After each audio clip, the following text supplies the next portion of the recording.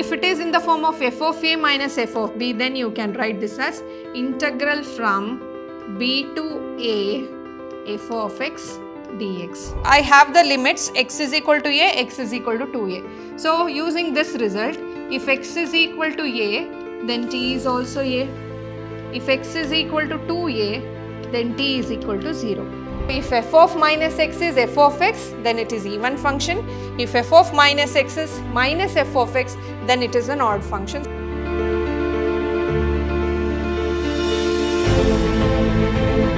Hello everyone, a warm welcome to one and all. This is your Shruti ma'am, Vidhyaashram School of Excellence, Mysuru. Today in this session, we are going to learn some property of definite integrals. So these properties helps us to find the unique value of the given integrals, and learning this definite integral properties helps us to solve the problem very easily. So let's see the properties of definite integral.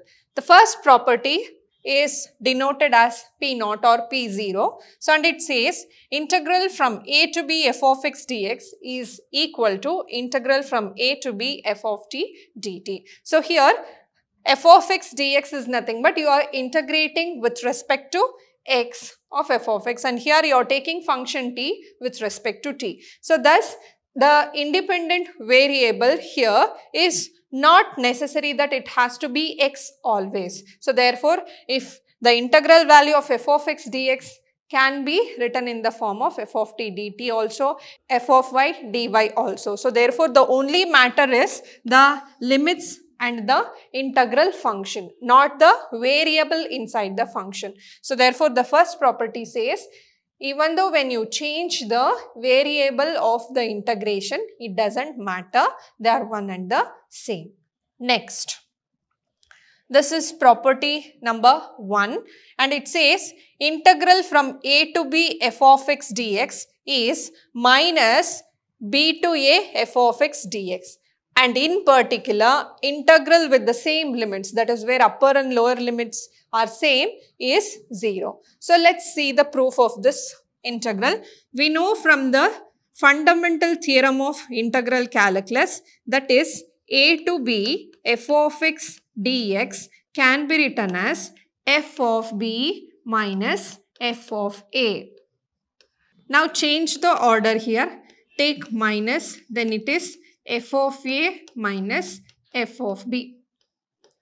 Now, if it is in the form of f of a minus f of b, then you can write this as integral from b to a f of x dx. So, this is what the property number 2 says. So, suppose if you have any integral in the form of a to b, you can change the sign and you can write it in the form of b to a. And similarly, if you have both upper limits and lower limits same, then what will be the answer for this? Then it will be in the form of f of a minus f of a, which is nothing but 0. So, this is the particular case. If upper limit and lower limits are same, then the integral value is 0.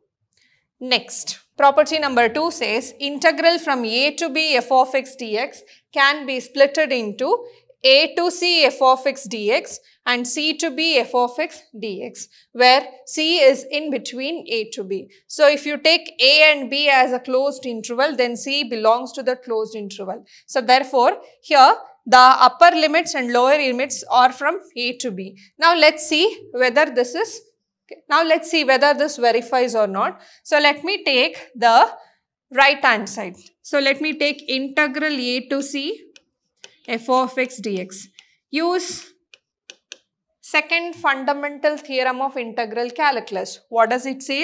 It says the value is f of c minus f of a.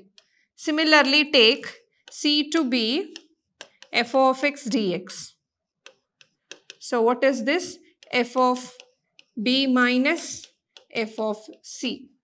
Add both the integrals. Therefore, when you add this, it is a to c f of x dx plus c to b f of x dx is f of c minus f of a plus f of b minus f of c. So, here f of c minus f of c get cancels. So then you will get the value f of b minus f of a. What is f of b minus f of a? This is nothing but the integral whose limits are from a to b f of x dx.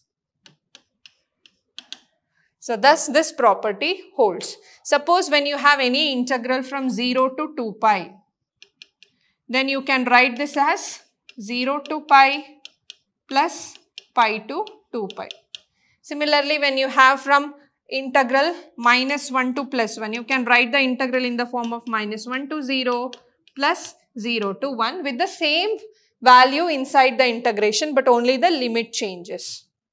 Next, property number 3, if a function is from a to b f of x dx, then it can be written in the form of f of a plus b minus x, where a and b are the limits of integrals. So now let's see here. So let me take integral from a to b f of x dx.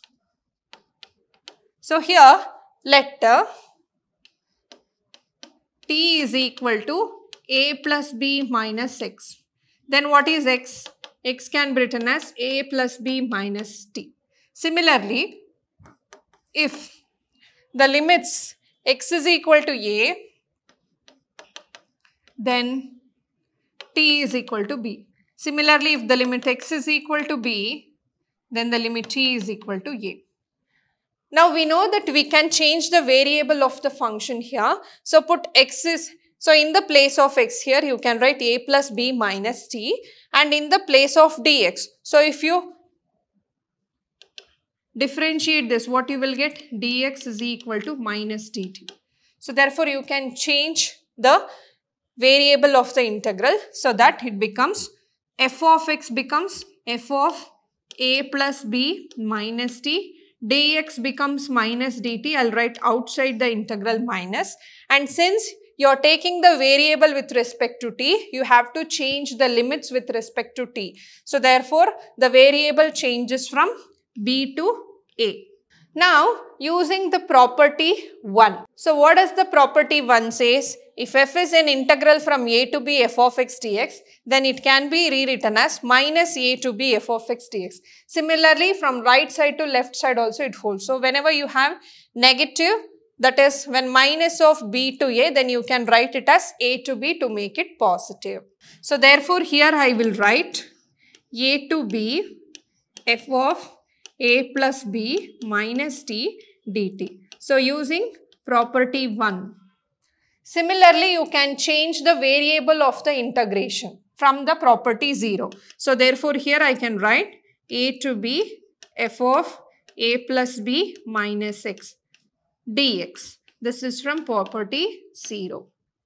What does it say? So if you change the variable of the integration, it doesn't alter any value. So it is one and the same. So here with respect to t is there.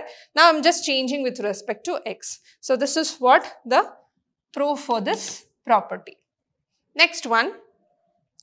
P4 says integral from 0 to a f of x dx can be written as 0 to a f of a minus dx. So this is the particular case of the previous one. Whatever you have did in the previous one, the same proof you can apply here. So here put t is equal to a minus x. Then what is x? X is equal to a minus t. Then what is dx? It is minus dt. So again, when x is equal to a, t is equal to 0. And when x is equal to 0, t is equal to a. So therefore, the limits changes. Now take the function 0 to a f of x dx. Change the limits now. If x is equal to 0, t is equal to a. If x is equal to a, t is equal to 0. And f of x, x can be written as a minus t and dx can be written as minus dt. Again, using the properties of integral, you have from a to 0, I can change to 0 to a to make it positive. We have a minus t dt. Okay, so this is using property number 1. Now again, change the variable using property 0. So then it becomes a minus x dx. So using the property 0. So thus this is the proof. Next, Property 5, that is P5 says, so when you have an integral from 0 to 2a f of x dx, you can split the integral in the form of 0 to a f of x dx plus 0 to a f of 2a minus x dx. Now here we know that if you have 0 to 2a f of x dx, I can write this in the form of 0 to a f of x dx plus a to 2a f of x dx. So using property number 2. So what does it says? That is P2 says, so when you have an integral from a to b f of x dx, you can write it in the form of a to c f of x dx plus c to b f of x dx. So this is what property 2 says, and I am using the same here. So now here the first one is from 0 to a f of x dx. It is done. I need the second one. So what I will do here, let x is equal to 2a minus t in second integral. So this is the second integral. This is the first integral. So now I have here a to 2a f of x dx. Now I need to change this variable. So now I have x is equal to 2a minus t here. Then what is t? 2a minus x. What is dx becomes minus dt. Similarly, now I have the limits x is equal to a, x is equal to 2a. So using this result, if x is equal to a, then t is also a. If x is equal to 2a, then t is equal to 0. Now change the variable with respect to t and also the limits. So now here I have, if x is equal to a, t is also a. If x is equal to 2a, t is 0. Now here I am changing x as 2a minus t, and here it becomes minus dt. So now here I have minus integral a to 0. So to make it positive, I have here a to 2a f of x dx. So to make it positive, I will take it as 0 to a f of, what is the value inside function? 2a minus t dt. So this is using property 1. Next again change the variable here. So this becomes 0 to a f of 2a minus x dx. So this is using property P0. Now here substitute the value of this integral as 0 to a f of 2a minus x, 0 to a f of 2a minus x dx. So when you let me take this as equation 1. So when you substitute this value, then equation 1 implies integral from 0 to 2a f of x dx can be written as 0 to a f of x dx plus 0 to a f of 2a minus x dx. So this is property number 5 and its proof.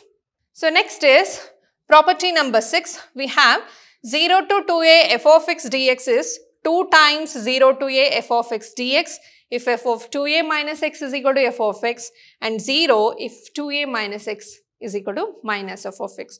So from property number 5, so from P5, what does P5 says? 0 to 2a f of x dx can be written as 0 to a f of x dx plus 0 to a f of 2a minus x dx. So this is property number 5. Now here I have a condition. So here let me take this as equation 1. So if f of 2a minus x is equal to f of x, so then what happens to this integral? 0 to 2a f of x dx is equal to 0 to a f of x dx, and here you need to change this plus 0 to a f of x dx. So 0 to a f of x dx plus 0 to a f of x dx becomes 2 times 0 to a f of x dx. So this is done. Now again, if f of 2a minus x is equal to minus f of x, then equation 1 implies, that is 0 to 2a, integral 0 to 2a f of x dx is equal to integral 0 to a f of x dx plus integral 0 to a minus f of x dx. So if you take minus outside, it is 0 to a f of x dx minus integral 0 to a f of x dx. So both get cancels and hence the value is 0.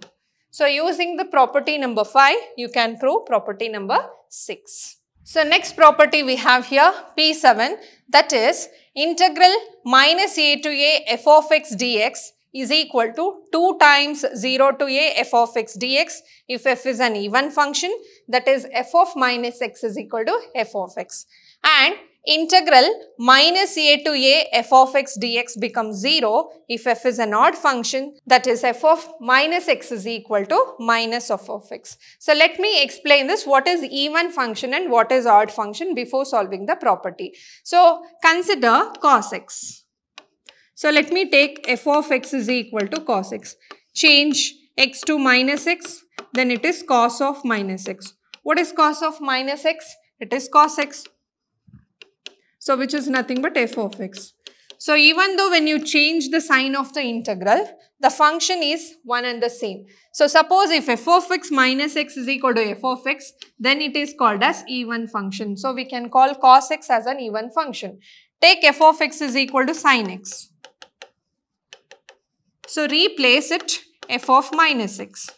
So what happens? Sin of minus x.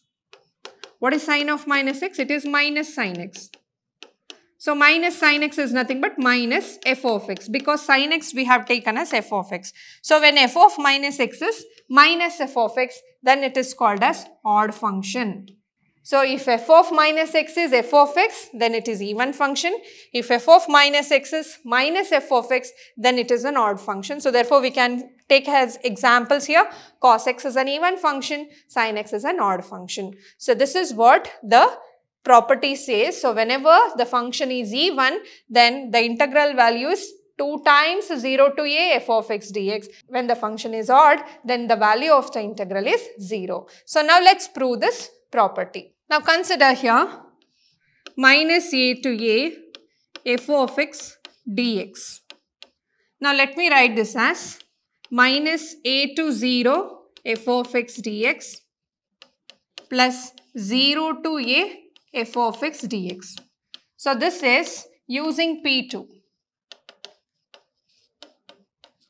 So when you have an integral from a to b, you will write it in the form of a to c, c to b. That is what I have done here. So minus a to 0, 0 to a.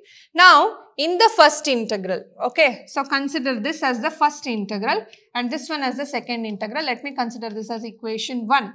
So put x is equal to minus t, then what happens here? Dx is equal to minus dt in first integral. So now what happens? Then it is minus a to 0 f of x dx. So now we need to change the limits also here. So look here, if x is equal to minus a. So if x is equal to minus a, then what happens for t? If it is minus a, then t is equal to a. Similarly, if x is equal to 0, then t is also 0. So therefore, t is also 0. So here, so what happens here? This changes to a to 0, f of minus t and dt here, minus. So we have minus a to 0. Let me change it to 0 to a, f of minus t we have. Let me change it as minus x dx. So using, so which property? P1 and P0. What does P1 change? We can change the sign of an integral by interchanging the limits, and property 0 says we can interchange the variable so that they are one and the same. So next, so here from 1 implies, what does 1 implies? Minus a to a f of x dx is equal to, now minus a to 0 f of x dx, we got it as 0 to a f of minus x dx, and second integral is 0 to a f of x dx. So this is what we got. So let me take this as equation 2. So now what does the property says? If f of minus x is f of x. So if f of x is minus x.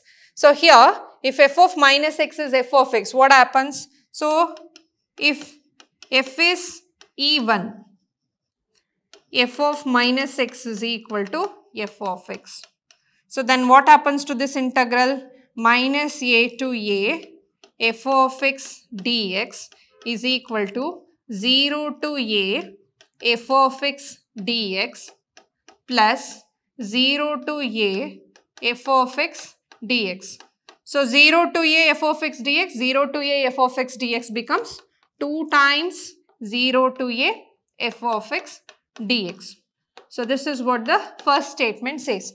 So whenever f is even, this is what we get. Minus a to a f of x dx becomes 2 times 0 to a f of x dx. Now, so let me take equation 2 again. We have minus a to a f of x dx is equal to 0 to a f of minus x dx plus 0 to a f of x dx. So this we have taken as equation 2.